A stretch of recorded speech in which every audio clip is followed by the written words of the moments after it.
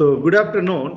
In the last period, we were just to solve a problem on a frame and to understand how do you solve a frame, complete frame, joint reactions by using method of members. Of course, we have taken a simplest case, class 1 frame, which is rigid and deterministic frame. Why it was rigid and deterministic frame? When supports were removed, you see that the configuration or the shape of the frame does not change, and that is why it was rigid. And why it was statically determinate? We were able to solve in the previous problem, which is now existing in this case. See, the AX, AY and BX value we were able to solve by drawing the entire frame free body diagram. So this is the case that we have solved in this previous period. So we are going to continue with another class of frame and to apply this method and solve. So let me have a new chart for that. And this is lecture number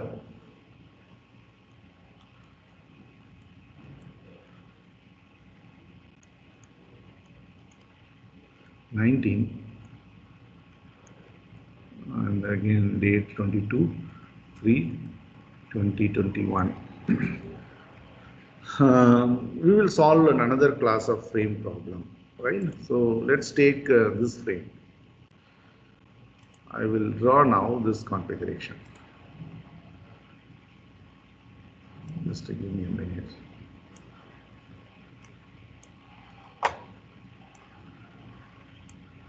Let's consider, let me take this frame.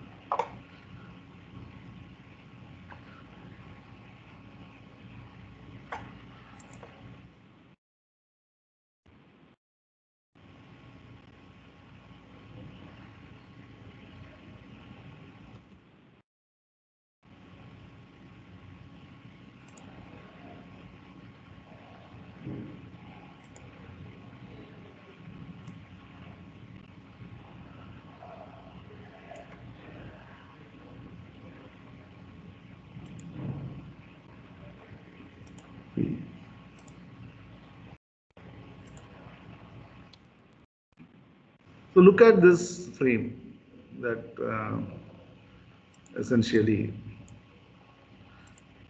So can you just find out which class this frame belongs to? So how many members that forms this frame? Can you describe this class? Anyone?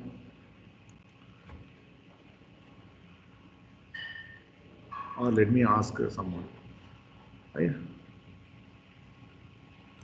Are you able to see this shared screen, this problem? Anybody is unable to see, please tell me. Are you able to see the screen? Rudranath? Yes, sir. Yeah. It's so you're able sir. to look at the frame problem. So can you describe this frame problem and find out which class or what, how do you classify the frame that is shown on this picture?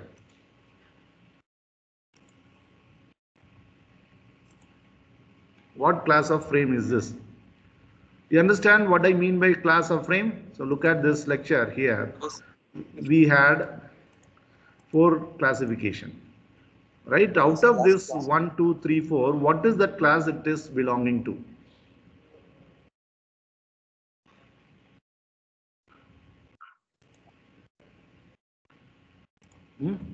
What is the class it is belonging to? So how do you find out that? First look at how many members forming the frame. Here you have member A, B, C and BD, only 2 members.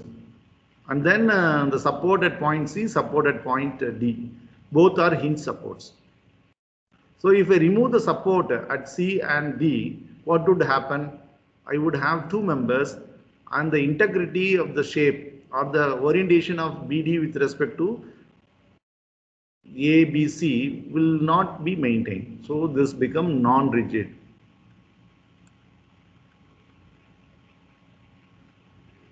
Right? But when I provide support, this is a frame that could carry this load. Right? So this is non-rigid, and you see again, if I remove these two supports, I would have the support reactions. Say, let me assume that is Cx, Cy, and at this point, let me assume unknowns I always consider positive direction, dx and dy. I consider like this. So I have four unknowns. So with the three equation, I cannot solve these four unknowns from the entire frame free body diagram. So now what is there appearing with this reaction components mentioned at C and D is the entire frame free body diagram. This is entire frame free body diagram, right? So you are not able to find Cx. See, you can take moment at point C, I would get dy. Again, I can take moment at point D, I would get Cy. But when I apply sigma fx equal to 0, I will get the Cx equal to minus dx, but I do not know what is its magnitude. And when I apply sigma fy equal to 0, I will have Cx, Cy plus dy equals this 400 Newton. So I have now three equations, but two equations and three unknowns I cannot solve. So it is going to be statically indeterminate.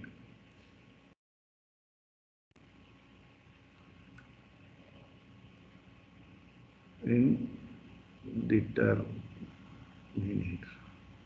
So what problem is this? Class 4, according to the classification that we looked at on the first lecture of this phase. So now I can solve this. So what is that question is, find the support reactions, also find the reactions at point B. So how do I go about solving? First, let me take this entire free body diagram and apply condition of equilibrium at point C and find out dy.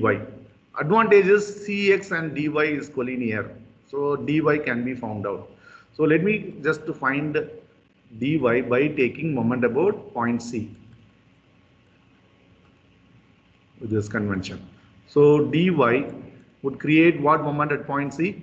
Dy is upward considered, so the momentum is 240 mm, and that would create counterclockwise momentum with respect to moment center point C. So dy into 240 mm is positive, and here 400 Newton acting down, and the distance from C, horizontal distance, is 135 mm, and moment center is C, and this would create again counterclockwise moment.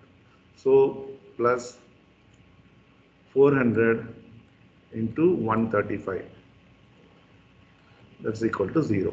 So I get dy equals minus 400 into 135 by 240. So my answer would be 400 into 135 divided by 240.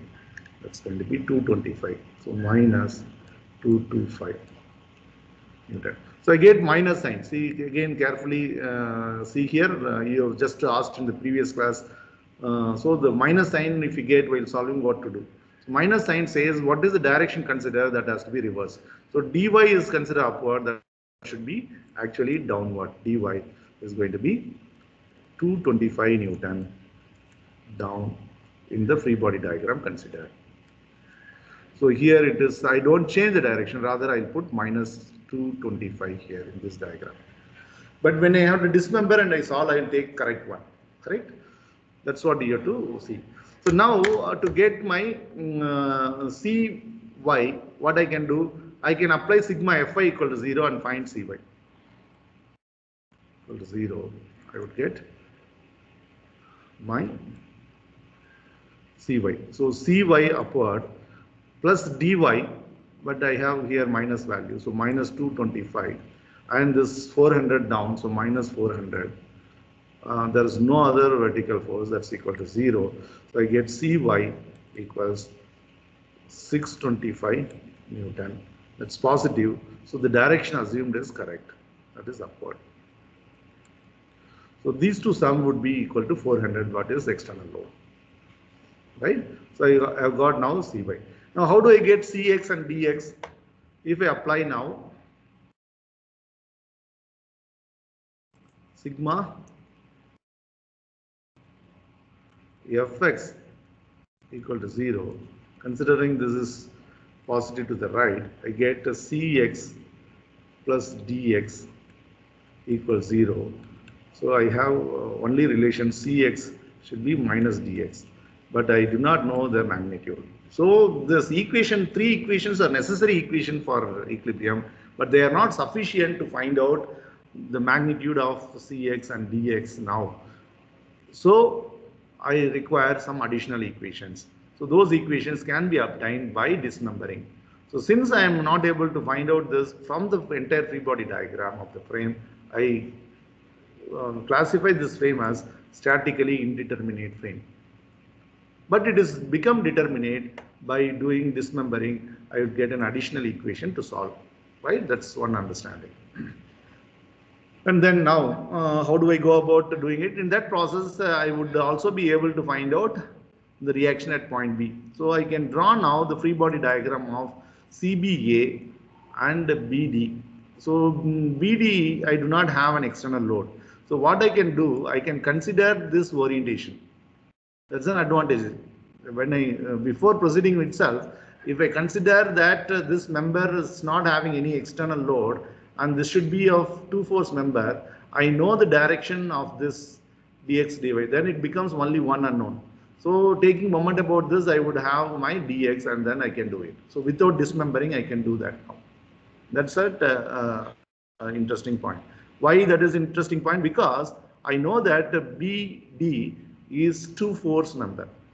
There is no external force. Whereas ABC is multi-force member because at point A I have a vertical load in lateral direction, in transverse direction, right? So that's a understanding of two force member. So if I have that, what I can do, my reaction at point D can be composed.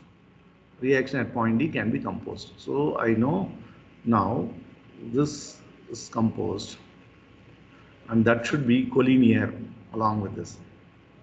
So dy I had got the downward direction.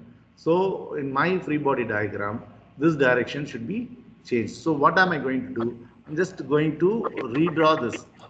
I'll remove this all and I'll take it for convenient. Sir, but what is the use, sir, what is the use of composition when we don't even know what dx is?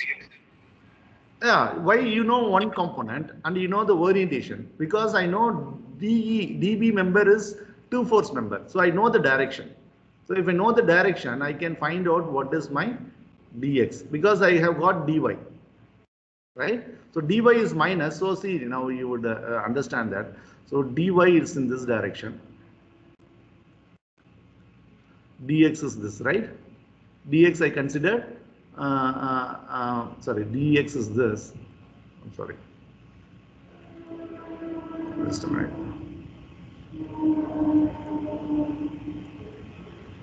Take this dx I have to find out. Dx I have to find out. Since yeah, and dy I have got down now, right? And see, the direction of dx also is dictated now. So if I take dx like this, I get my composition in this, which is not an axial member in this. The direction of reaction at D or reaction at B is dictated now. So that is along the axial direction of this member. So I should have my dx drawn in this way. See, this is what is your understanding of the concept. If we apply them, it has become very simple, right? So the direction of dx is dictated now, that is to be in this direction, dx, and dy should be in this direction. So if I compose these two, what is that I get is rd. What is that I get is rd in this direction. So I know this orientation theta d. That's all. So if I have drawn this now, if I have drawn this now, I can find what is dx, right? So what is dx I can find? dy I know. So dy is what is found to be 225. And dx I do not know. I know this direction now. So what is direction theta d? direction theta d, opposite by adjacent. So opposite side is 450. So tan inverse of 450 by 240. So what is that I have? 450 divided by 240, shift tan inverse answer. So 61.93 degrees.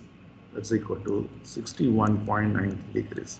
So this orientation of member DB to horizontal is 61.93 degrees. So knowing that, I can find out now what is my dx, right? What is my dx? Yes or no? So what is dx? Rd cos theta d is what is dx. So dx is Rd cos theta d, right? Are you able to?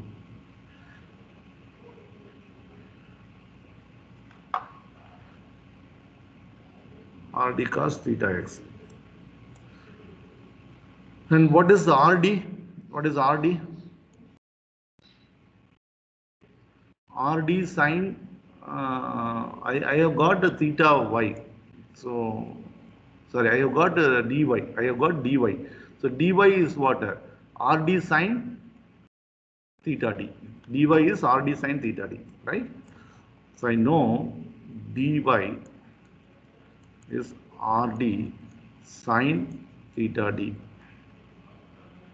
So Rd would be dy, that's 225 by sine theta d, that's sine 61.93 degrees. So I would have my Rd. So 225 divided by sine 61.93, that's equal to 255. 255 Newton. So when it is 255 Newton, I can find what is my dx. So 255 cos 61.93. So I would have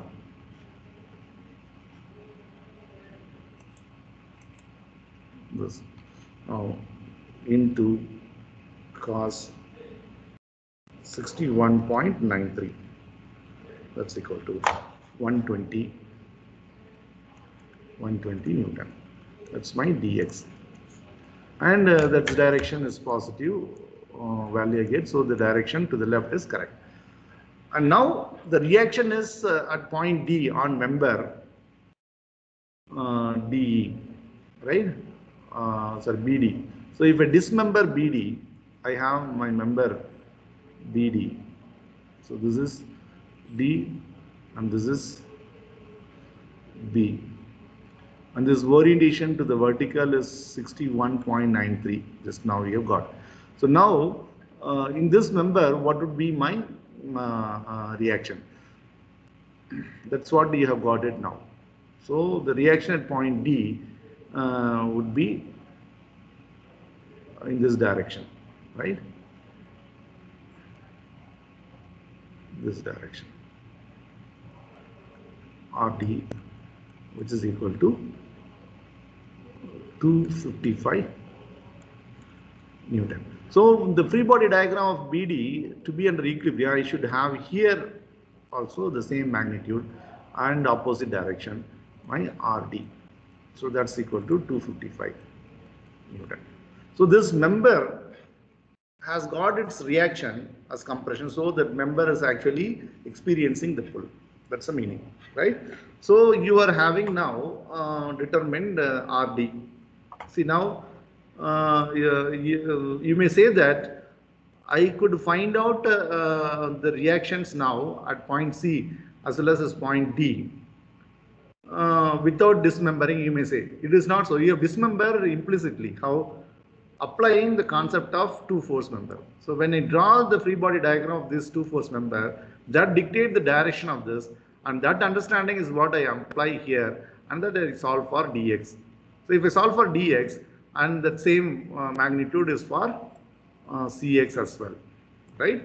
So what is the magnitude of cx now? From this equation I can get. So therefore cx would be minus of, see this direction, this equation I have written, when dx also I have taken and the in the positive to the right direction, but now dx is to the left taken, so cx minus dx equals 0, so cx equal to dx, so my cx value is same as that of 120 Newton to the right. So I have cx, I have cy, so I can find what is rc. So rc would be under root of 120 square plus 625 square. So I would have this value 120 square plus 625 square within radical answer 636.42 Newton. And its direction now, I have cy upward, cx to the right, so the direction would be in this direction. So that's my c theta. So what is my c theta value now? Or theta c, theta subscript c. So theta c would be tan inverse of 625 by 120. I will have 625 divided by 120. Shift tan inverse answer 79.13 degrees. 79.13 degrees. So that's the direction of reaction at point C. So here the reaction direction is this. If I compose, the Cy value is 400 plus this has come 625. So Cy magnitude would be slightly more. So this is Cy. And if I compose this too, I would have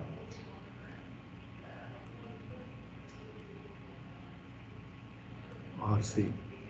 So RC reaction is this to the horizontal direction, whereas RD reaction is this. And you see the magnitude of RD is not same as RC. That's very important. So RC magnitude is found out to be 636.42, whereas RD magnitude is 255. 255. So they are not forming the couple, right? But these are the reactions in the entire frame, free body diagram, RC and DE. Is that clear?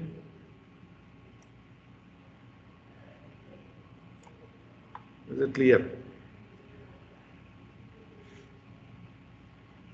So now how do you find out reaction at B? Reaction at B.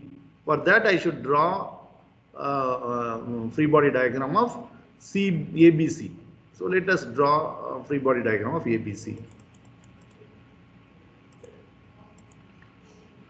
So what is the dimension of ABC? 450 plus 120, and horizontal distance from C to A is 135. So let me just draw that free body diagram.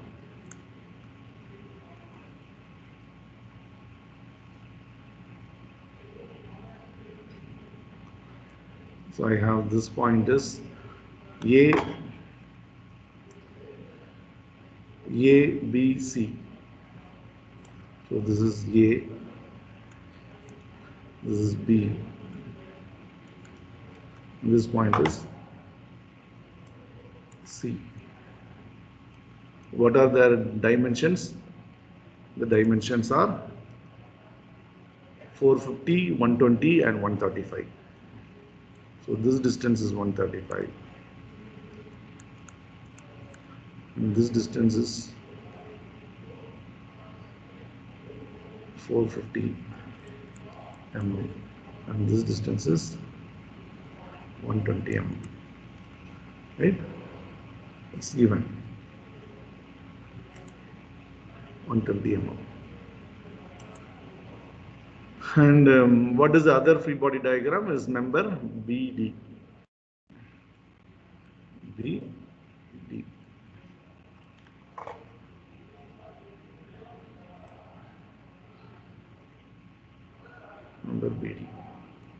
So now I have my Cx and Cy known here. So let me draw the reactions here. Cy 625, Cx 120, and here at point A I have external load of 400 Newton, and Bx and By I do not know, but I can consider now the direction of BD that is known here, 255. So I should have in the other direction here, right? The same here. So that's understood. So this is my RB. So that's going to be 255 Newton. So whatever this orientation that you have, that is, what is this angle? 61.93 degrees. The same here to the horizontal, sorry, to the horizontal. 61.93 degrees, the same magnitude. So I don't need to, it's already solved. Whatever is there here, the same here. So I had here is this direction, 255, and here this is 255. So I would have this answer.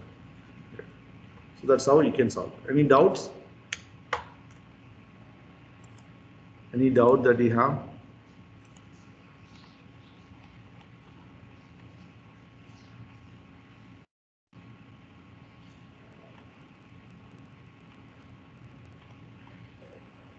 So don't we want to take the rotational motion at B due to the hinge? Rotation motion at D due to? B at B. There's an internal hinge over there, right? It's a pin. They are connected by this member, both are connected by pin. So the reaction components are Bx and By. But the Bx and By, if I compose, I would get a resultant which would be same as that of what is the reaction in member BD, the point B in member BD. That's already found out here, 255. So it should be opposite direction. When I connect them, I should have my free body diagram obtained. So now, for example, assume that I have a hinge here, right? I have a hinge here, I have a hinge here, D. So if I put the hinge, this will be disappearing. That's what first we have found out. And then if I connect this point B and B, this will disappear. So I will have my configuration back. So why do you have to take moment here? That's not needed. You solve the problem simply. So though this problem class is appearing to be non-rigid, statically indeterminate, but this problem is very conceptual problem which makes your understanding better.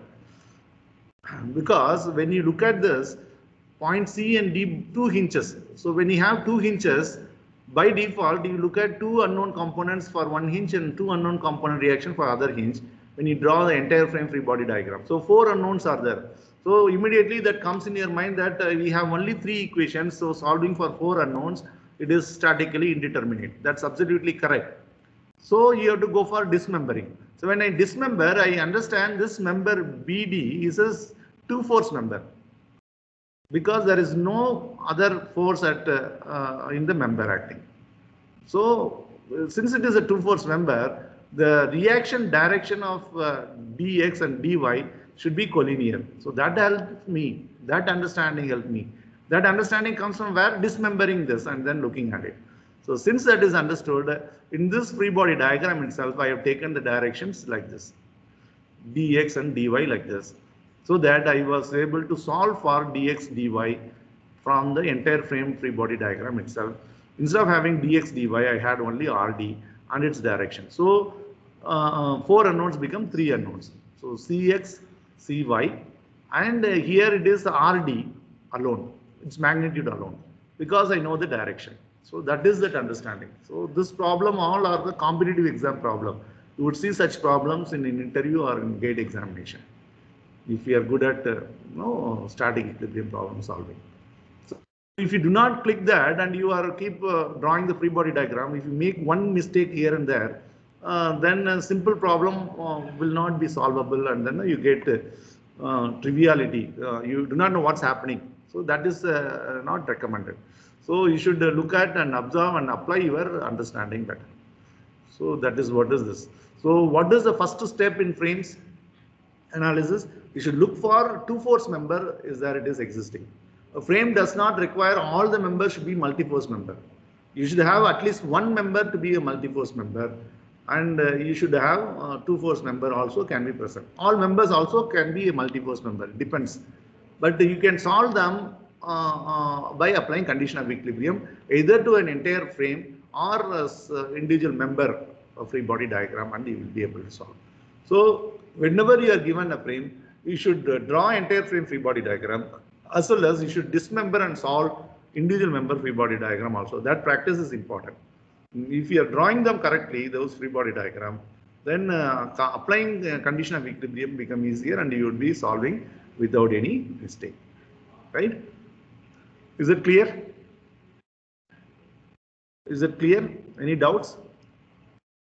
If you do not have any doubt, I would stop with this problem, this lecture, and I would recommend that you solve for other two cases, that is rigid statically indeterminate, non-rigid statically determinate classes from the textbook, some problems, so that you have covered all of them.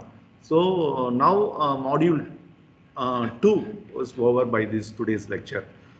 So module 1 you have learned basics of statics, where you have understood various system of forces and how to find out the resultant. You are able to understand the fundamental concepts and fundamental principles. You know what you mean by static equilibrium, when to apply Lami's theorem, and so on. So you are able to look at forces in space and replace them by a single force resultant by applying vector algebra. So you represent all the force vector as a Cartesian vector and add them. So addition of vectors are simply resultant if the system is concurrent. If they are not concurrent, parallel or space force system, then you have to apply Varignon principle. You also understood that can be reduced to a wrench. So importantly, in static equilibrium, you have learned one thing is free body diagram concept. So you should differentiate what is free body diagram from the configuration diagram. So you have done so much of playing around with the basics of statics.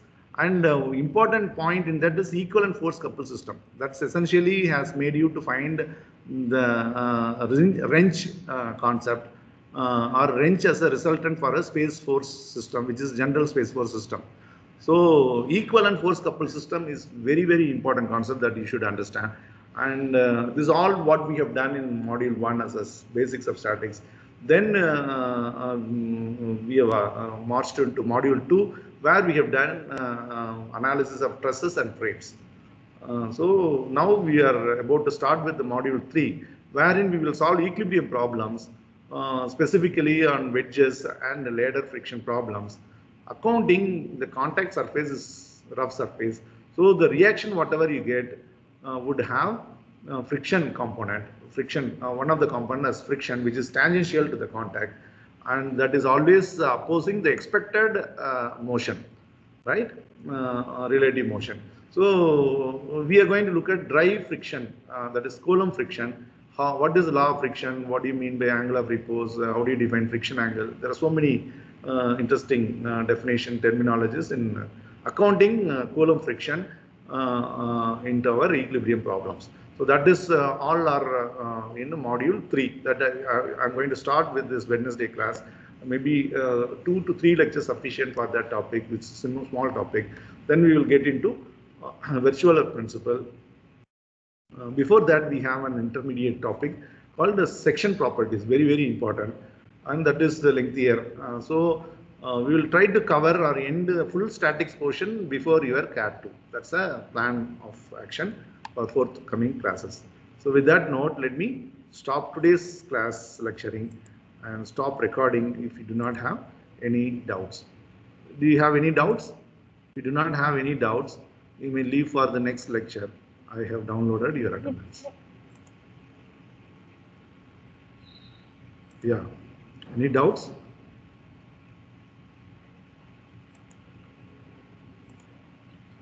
Downloaded attendance. I will stop recording.